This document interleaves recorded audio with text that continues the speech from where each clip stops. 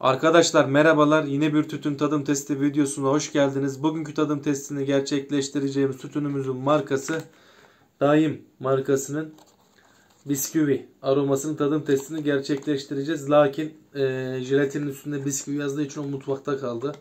Keşke onu da getirseydim, unuttum. İlk defa içmeyeceğim. Daha önce içtiğim bir aroma. İkinci paketini aldım arkadaşlar.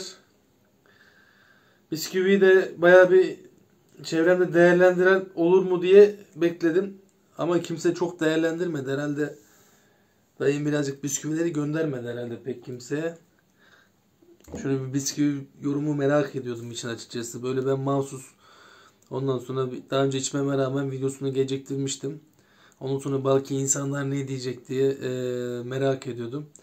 Lakin kimsede ben bir inceleme göremedim dayım bisküviyle alakalı. Ondan sonra kendi Instagram'da baktığım kadarıyla çok da aktif değilim, Allah var. Belki yapan da olmuştur ama ben göremedim.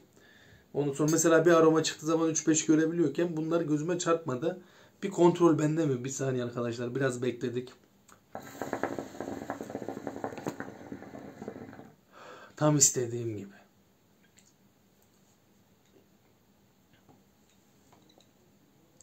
Bir tane de yarım ayımız var. Onu da gösterelim.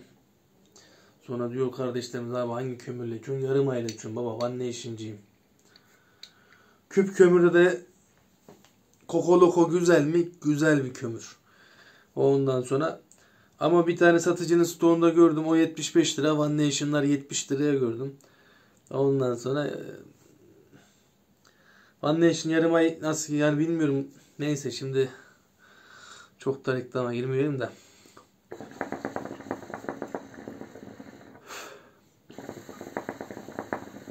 Konunun dışına çıkmayalım yani.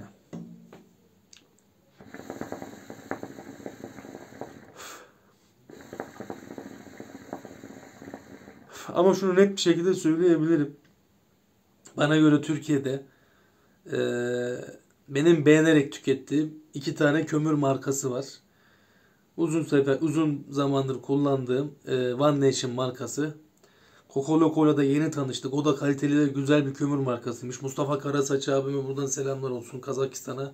Kendisi bir Rus kömürü olduğunu söylemiştir Kokolok'un. Bayağı da aslında uzun zamandır kullanılan bir kömür markası olduğunu söylemişti.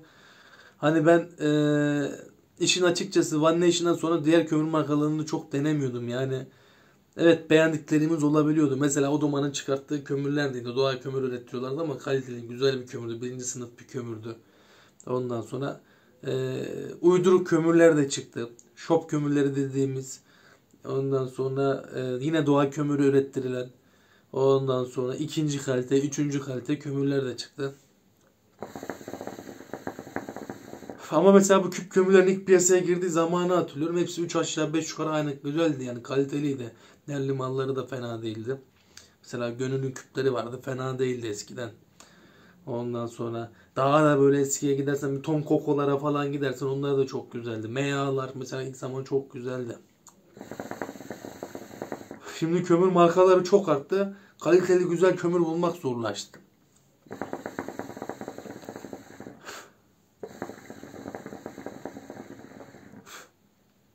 Evet arkadaşlar,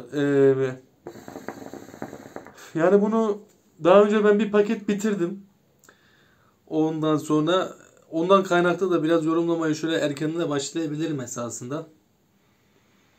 Tütünü şöyle tütün yapısını gösterdik mi? Tütün yapısı açık sarı renkte bir yapıya sahip bir tık. Ondan sonra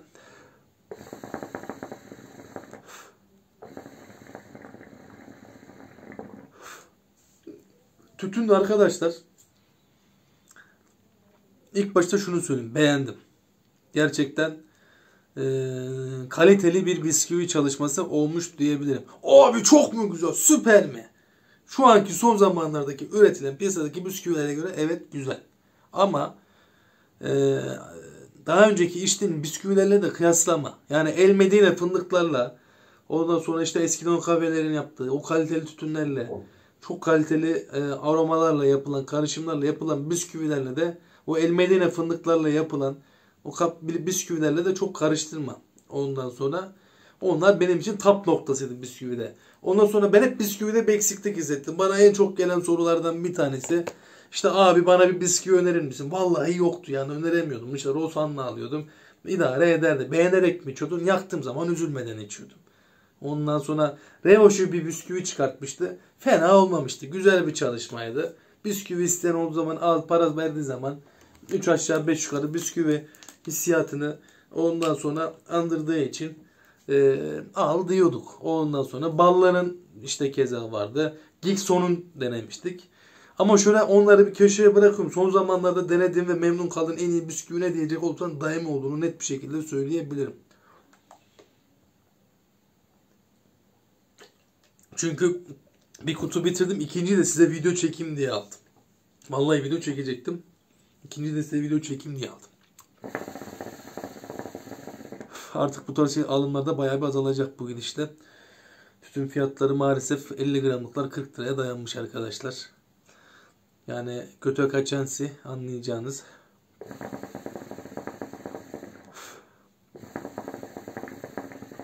Hiç almam demiyorum. Yine illaki alacağız. Yani yine gidip alacağız. Satın alacağız. Her şey zamlanıyor. Bunu da gidip illaki alırız. Ama hani eskisi gibi ondan sonra şöyle bir şey söyleyeyim yani almaktan ziyade. Evet yani yeni bir aroma bir firma bir aroma çıkarttı ama 40 lira verin. Daim bisküvi çıkarttı. Ver 40 lira. Alayım deneyeyim de 2-3 kafanlara gideceğiz. Yani değer diyecek olan bir unsur olduğu için onu alırım ama böyle mesela arada kalmış mesela bazı tütünler vardı. Mesela atıyorum nedir? Piş piş şeftali almam mesela artık.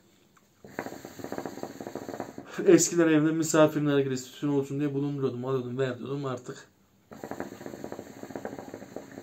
Şey yapmam.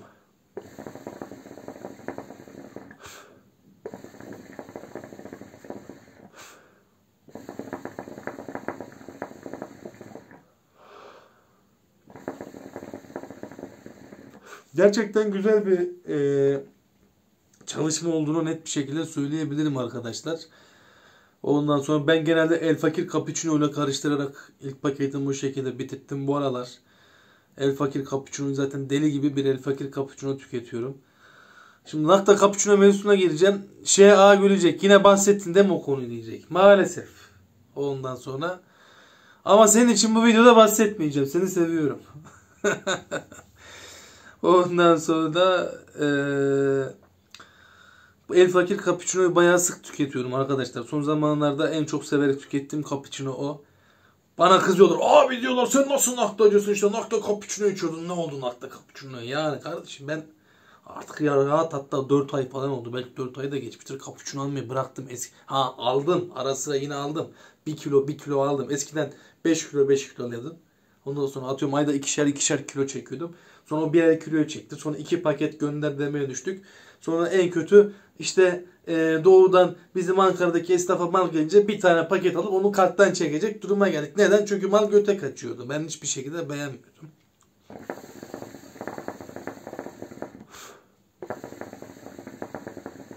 Nakta cappuccino'larda gerçekten ciddi bir sıkıntı var. Bununla da alakalı bu sıkıntıyı fabrikaya dile getirdim. Ondan sonra fabrikada herkesin yapabileceği bir şekilde fabrikanın üretim müdürü var orada. Ondan sonra Tamer bilmem neydi. Soyadını unuttum. Kendisiyle kısa bir sohbetim oldu bu konuyla alakalı. İşte civarımızda üretimle alakalı sıkıntı olmuş, yanlışlık olmuş diyenler vardı. Fabrika kabul etmedi. Belki de gerçekten öyledir etmemiştir. Fabrikalar kolay kolay hata kabul etmez çünkü. Ondan sonra Irak'ta resmi distribütörden mallar toplatılıyormuş. Öyle bir distribütör varsa eğer ben bilmiyorum. Gerçekten bilmiyorum. Hani birisi yanlış söylüyor böyle bir şey yok da demiyorum. Kesin vardır da demiyorum. Benim bilmediğim bir konu. Hani neden bugüne kadar peki abi kaç yıldır içiyorsun da böyle bir şey öğrenme gereği duymadın? Çünkü böyle şeyler öğrenme hissiyatı hissetmedik. Nakta'nın ilk defa tadı bu kadar bok gibi oldu çünkü. Sonuç bu yani. Her zaman ara sıra bazen böyle boktanlaşıyordu, kötü olduğu oluyordu. Ondan sonra şöyle bir iki ay idare ediyorduk falan filan. Mevsim geçişliyorduk. Cart curt.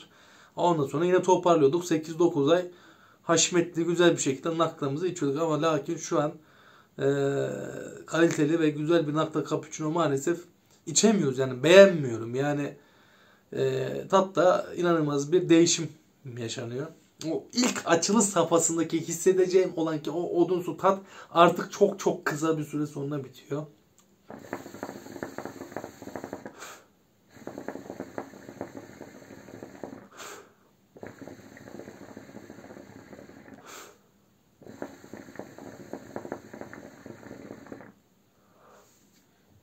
Bugün de yine Instagram'dan Ahmet Olcay kardeşim yazmış. Abi benim tütünler de ekşi geldi diye. Ondan sonra Telegram'dan bir kardeşimiz yine yazmış. Ondan sonra tütünler abi yine aynı şekilde ekşi Semih Bey. Ondan sonra işte kurutsak nasıl? Ya bir de şöyle bir muhabbet var. Ben anlayamıyorum. Hakikaten bana komik geliyor. Yani tütün alıyorsun 250 gram. Ondan sonra eskiden ben arkadaşlar hiçbir zaman ben bu işin piriyim, çok iyi biliyorum bu sporu ben böyle bir adam olmadım. Sen burada nasıl bir nargile seversen ben de bir nargile severim senin gibi. Lülemin içine nargileyi koyup içiyorum. Ha belki benim ne tür farkım vardır. Belki sen haftada 2-3 içiyorsundur, 4 içiyorsundur. Ben günde 2-3 içiyorum. Hani benim tek farkım o. Birazcık daha pratikliğim vardır belki. Ha onun haricinde 3 aşağı 5 yukarı hepimiz burada aynı sporu yapıyoruz. Bir şeyler yapıyoruz. Ondan sonra yani benim son zamanlarda özellikle bunu son bir yıldır falan duyuyorum. Bu boktan seri gelmeden önceden akla da. Abi kurutunca çok güzel oluyor. Ya kardeşim ben tütünü kurutmak istemiyorum ya. Ben böyle bir ekstra bir çabaya girmek istemiyorum. Böyle bir kutuya boşaltıp da ağzını böyle açık bırakıp da ondan sonra onu böyle biber gibi bir aklıma şey geliyor. Böyle eskiden nenelerimiz falan biber açarlar.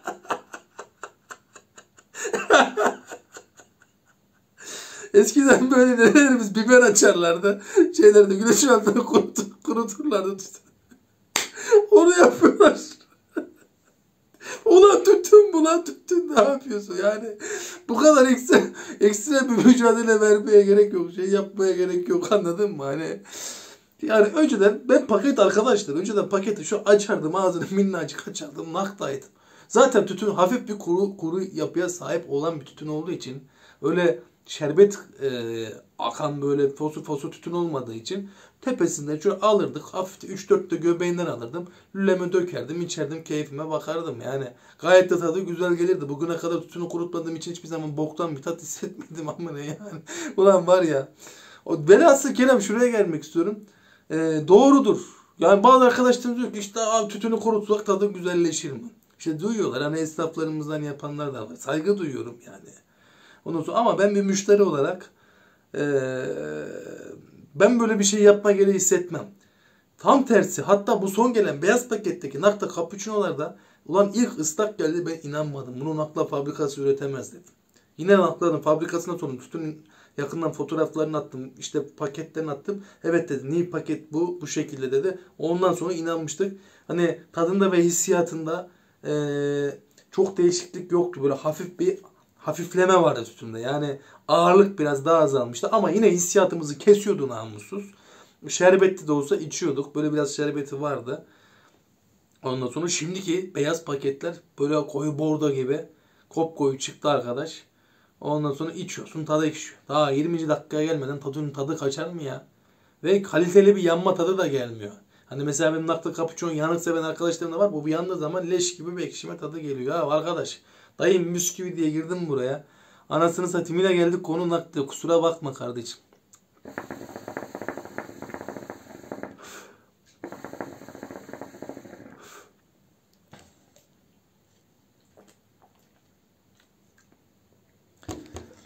Ama hassas bir konu. Sen de bizi anla. Yani yıllardır içtiğimiz bir tütün var. Sevdamız olan bir şey var.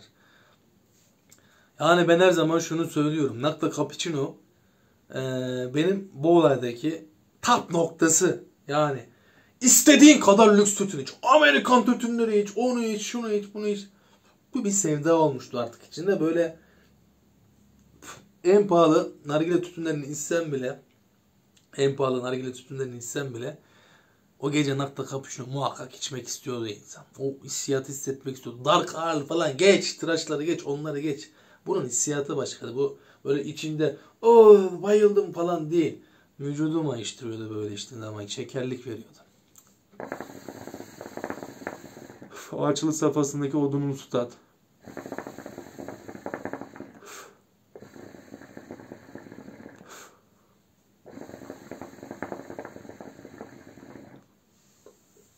Nargile yeni başlayan kardeşlerimiz de biz böyle anlatınca hemen gidiyorlar sipariş geçmek istiyorlar falan. Kardeşim geçme. Yani şimdi bir sipariş falan bu tarz şeyler yapmana gerek yok. Birazcık daha zaman geçsin inşallah düzelirse. Ben de yani beğenirsem o zaman derim arkadaşlar düzeldi şey oldu. Anasını satayım valla imkanım olsa ondan sonra yani biz önceden var ya Nakta'nın Mısır'ın kendi iç halkına vermiş olduğu 100 gramlık böyle kutuların içindeki o şeffaf free shop'lardaki satılanlar değil. Şimdi bir de onlar var. Bir de o durum var. Abi ben sarı nakta cappuccino içiyorum diyor. Ben sarı nakta cappuccino'yu çok seviyorum diyor. Ne 2012 falan. Ondan sonra işte o eski free shop'lardaki satılanlarda arkadaşlar ben onları 2017'de almayı bıraktım. Son onların kaliteli olan versiyonları 2017'de vardı.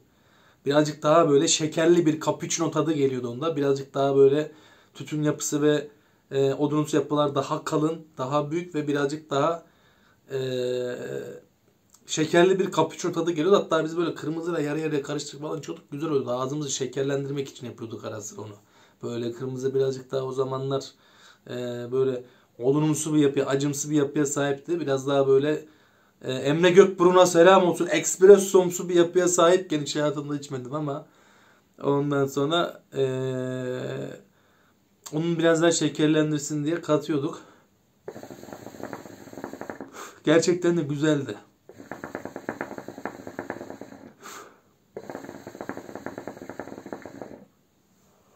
Sonrasında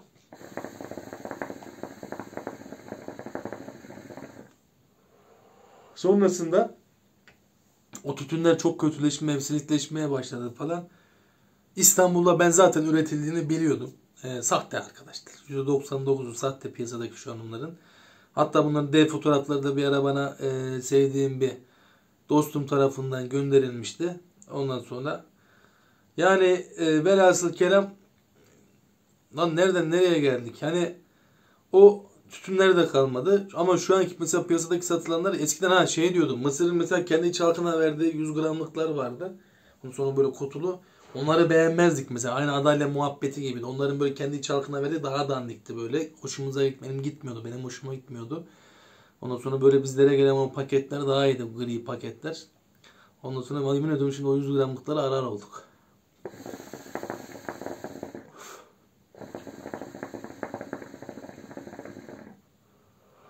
Ben üzülüyorum. Üzülmekten de başka elimden bir şey gelmiyor. Yani sonuç olarak şuraya gelmek istiyorum. Abi ya çok öyle bayla el fakir cappuccino içen bir insan değilim. Ama şu an cappuccino hissiyatı olarak beni bir tık da olsa nefseme köreltebildiğinden kaynaklı. İşte yana dozaj, mozaj, cookie falan o tarz dark falan da gelince 3-5 darlık hissiyatı oluyor. Benim kıvamımda, seveceğim tarzda. O şekilde seviyorum. Lülenin kıç tarafına çarşaf gibi lülenin kıç tarafına dozaj darkları koyuyorum cookie'yi. Üstüne de çarşaf gibi o cookie'yi ısıyı bol vermeyeyim diye üstüne çarşaf gibi el fakiri kapatıyorum. Ondan sonra içiyorum. Gayet güzel bir keyif oluyor. Yan yana koymuyorum. Yan yana koyunca bence de o kadar iyi olmuyor.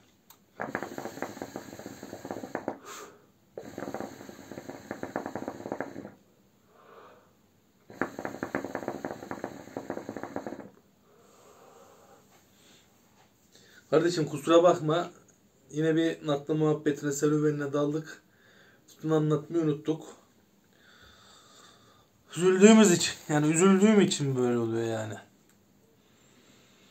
Arkadaşlar tütün ilk açtığın zaman, kokladığın zaman böyle aman aman pöfür pöfür böyle çok güzel kokan böyle bisküvi tarzında bir koku gelmiyor buna. Net bir şekilde bunu söyleyeyim. Ondan sonra az şekerli güzel bir bisküvi olmuş ama şekerini az vurmuşlar. Ondan sonra birazcık Hindistan cevizi ağırlıklı bir sanki koku geliyormuş gibi hissediyorum. Onun yanında da bir vanilya. Şekerli bir vanilya tadı geliyor. Böyle bir de bunları böyle çok hafif böyle acılaştıran, yani bu şekerlilik işte o kıvamı böyle, yanına bir zıt nota bir şey kullanılmış ama onun ne olduğunu çıkartamıyorum. Böyle bunu da muhtemelen dayım fabrikasındaki çalışan, belki ismini vermemi istemezdiği için söylüyorum, yetkili, ondan sonra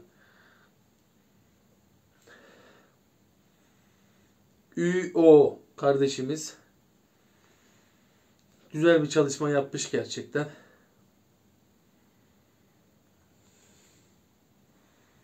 Böyle ilk koklayınca hakikaten, yani ne yalan söyleyeyim, güzel bir koku hissiyatı yok tütünün. Böyle çok güzel kokuyor, bisküvi, pöfür pöfür bisküvi kokuyor demiyorsun. Ama lülenin içine, soğuderisinin içine koyup içtiğin zaman da güzelmiş diyorsun. Yani hoşuma gitti benim. Para verip satın alır mıyım? Kesinlikle para verip satın alırım. Ben beğendim. Dediğim gibi ikinci paketini aldım size video çekeyim diye.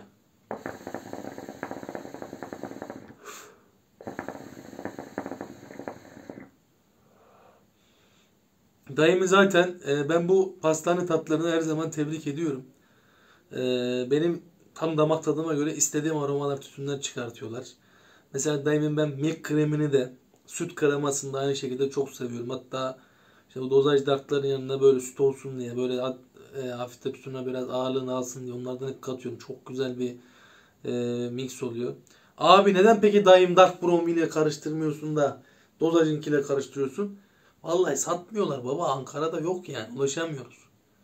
Yani buradan daim etkileri değer videomuzu izlersek şey yapalım. Keşke Proto Tobacco'ya, yine Alparslan abiye daim Brown bir Dark da gönderseler de onlardan da şöyle 2-3 tane alsak. Tabi tütünlerde bandrolü bulmama durumu falan olduğu için belki göndereli beni bir başka ticari unsurlar vardır. Ben bilemiyorum ama dayım Brown'u gerçekten İstanbul'a denemiştim. Melih Tuna kardeşime selam olsun. Bana mixlerde hazırlıyordu böyle. Ondan sonra gayet tadı pöfür pöfür gelen güzel bir Brown'uydu. Bandrollüsünü zaten uzun bir süre tükettim. Bandrollüsünü ben abi çok mu seviyorsun? Çok mu güzel? Kokusu çok güzel. Çok hoşuma gidiyor. Aromasal yönden de ısıyı fazla vermeye gelmiyordu. Biraz ısı tadı fazla kaçıyordu ama yine şu an Türkiye'de üretilen en başarılı çikolata aroması o. Çikolatalı kek tadı, brownie tadı, çikolatalı kek tadına en çok benzeyen ve aldığı zaman da üzmeyen Daim brownie gerçekten benim hoşuma gidiyordu. Dark'ı da gerçekten hoşuma gitmişti.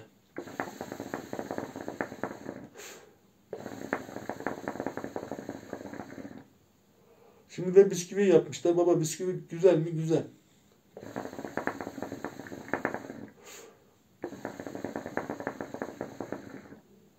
Yani az şekerli bir bisküvi tadı arkadaşlar. Böyle seni şeker komasına sokan bisküvilerden değil. Mesela bisküvi bir de zor bir aroma arkadaşlar. Yani bisküvi bu bisküvi mevzusunu da ben ilk anlatayım. O zaman eskiden bisküvi diye zaten bir tütün yoktu. Bu bisküvi ilk benim bildiğim kadarıyla Adana'da ondan sonra başlamıştı. Ondan sonra Murat Layıklı Tobacco'nun ondan sonra El Medine fındıklarla yaptığı bir bisküvi karışımları vardı. Daha sonrasında Meyda Marpuçu Duman adına Muharrem Bey'in, ondan sonra Hoca, ondan sonra o aynı şekilde Duman Osman Duman Osman lakaplı nargile tezgah sahibi, sonra böyle bisküvi falan karmaşıyordu. Bisküvi o zamanlar böyle Türkiye'de yayılıyordu falan. Ondan sonra ama bisküvinin ben en son işte şeyde Saman Nargile'nin ondan sonra bisküvileri vardı, El Medine fındıklarla yapılan, gerçekten çok güzel bisküvilerdi.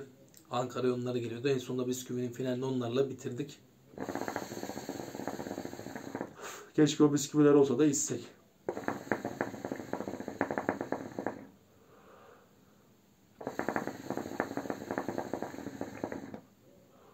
Daha sonrasında onu da unutmadan söyleyeyim. Yine NFX Volkan. Volkan Karabulut'un ondan sonra bisküvi karışımları vardı. Muzlu bisküvi ve normal bisküvi. Ben sek bisküvisini daha çok sevmiştim. Muzlu bisküvisi bana çok şekerli geliyordu. Muzu çok kuvvetliydi. Ondan sonra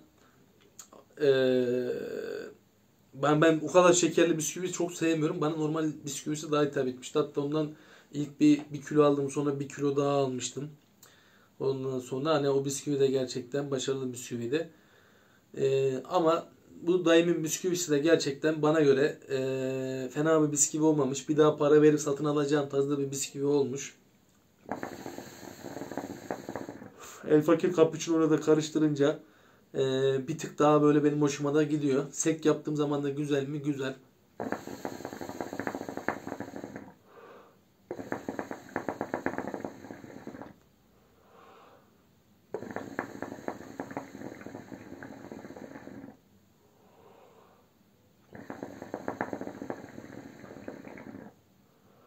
Tütünün ısıya dayanımı da gayet güzel arkadaşlar.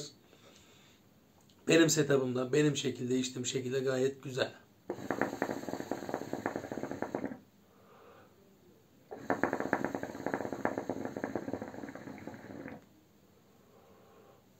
Bir tane vanilya için yarım ayda bu gayet performanslı bir şekilde 1 saat rahatlıkla içebiliyoruz. Arkadaşlar çok kilo aldım. O yüzden kameranın açısını biraz değiştirdim. Göbek almış başına gitti. Şöyle kendime bir hedef koyayım diyorum. 85 kiloya düşene kadar video çekmeyeyim acaba diyorum. Kendime böyle bir hedef koyayım diyorum ama siz ne düşünüyorsunuz? Eğer düşünceleriniz varsa yorumlarda yazabilirsiniz. Çok kilo aldık. Hakikaten. Gerçi artık bu son gelen zamlardan sonra eskisi gibi abur cubur tüketemiyoruz ama bakalım inşallah işe yarar.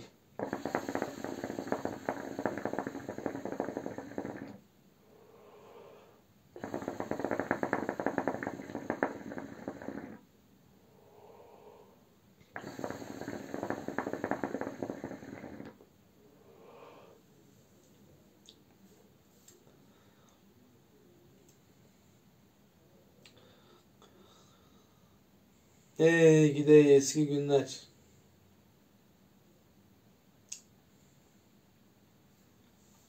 Gide eski güzel günler.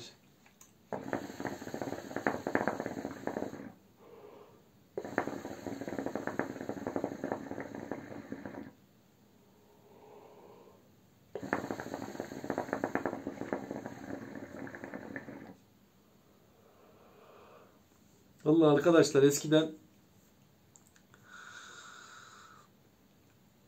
neyse o muhabbete hiç girmeyip sonra kardeşlerimizi meraklandırıyoruz.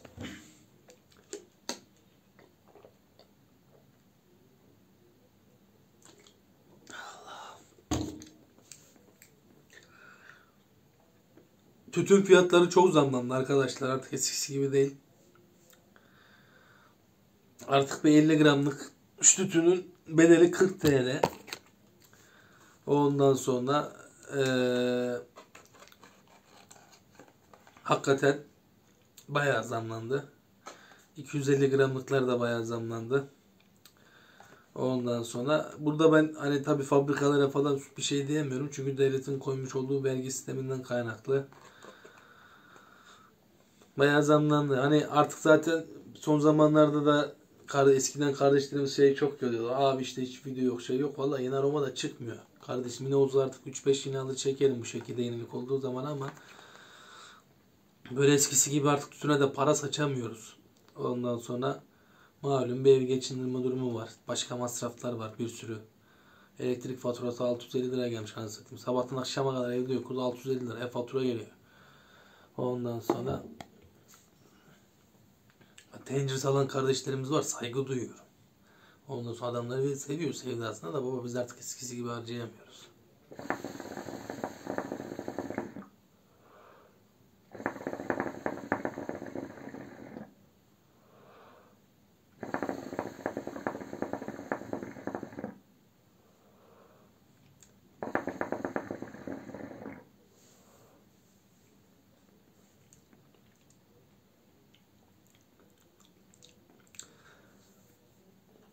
Arkadaşlar tütün bence güzel bir bisküvi çalışması olmuş.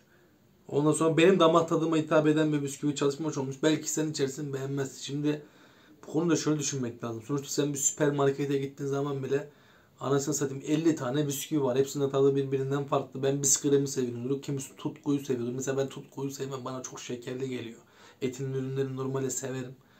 Ama tutkuyu mesela hiçbir zaman sevmem. Onda ülkeni daha çok seviyorum biskremi. Kimisi petipör seviyordur. Kimisi ondan sonra Saklıköy seviyordur. Yani Onu herkesin bisküvi sevme şeyi farklıdır yani. Oradaki neden güldüğümü bilenler biliyor. Seviyorum sizleri. Hepinizin yanaklarından öpüyorum. Ondan sonra hani herkesin damak tadı burada farklı. Bu benim damak tadıma hitap eden bir bisküvi olmuş. Az şekerli. Böyle şeker komasından baymayan, sonradan ekşimeyen, böyle oradaki katılan ki o şeker oranı böyle tütün yanmaya başladıkça hissetmek istediğin aromanın ön planına geçmeyen güzel bir bisküvi çalışması olmuş diyebilirim. Buradan Tadim fabrikasını tebrik ediyorum bu konuyla alakalı. Ondan sonra Allah çalışmalarını daim eylesin isimleri gibi. Durumlar bu şekilde arkadaşlar. Nargile takımı çok soranlar oluyor. Nargile takımı eskisi kadar olmasa da yine haftada 2-3 soru alıyorum kardeşlerimizden. Yani ben genelde nargile takımı yeni alacak arkadaşlara bu aralar şeyi çok kafaya taktım. Yani güzel bir nargile takımı. Çünkü AT'nin Track modeli en son 1450 liraydı. İlk çıktığında 1250 liraydı. Zam geldi. O modeli var. Ondan sonra güzel bir nargile takımı gerçekten. Arkadaşlarımıza öneriyorum genelde onları. Kömür soranlar oluyor. Arkadaşlar One Nation ve Coco Loco.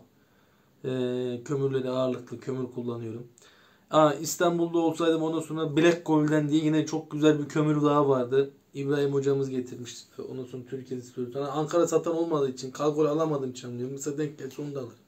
O da gerçekten Black Gold'den de güzel bir kömürdü.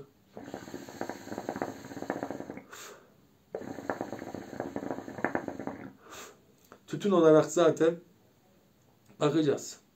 Deneye deneye göreceğiz. Arkadaşlar sizleri çok seviyorum. Kendinize çok iyi bakın. Bir sonraki videoda görüşmek üzere. Hoşça kalın.